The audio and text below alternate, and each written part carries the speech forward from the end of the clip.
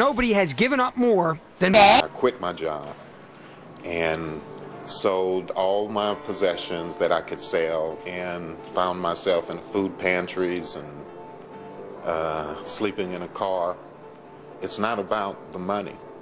It's about my game is going to be an Olympic sport. It's just that good.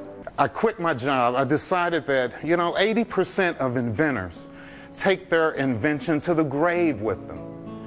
And I decided that that was not going to happen to me.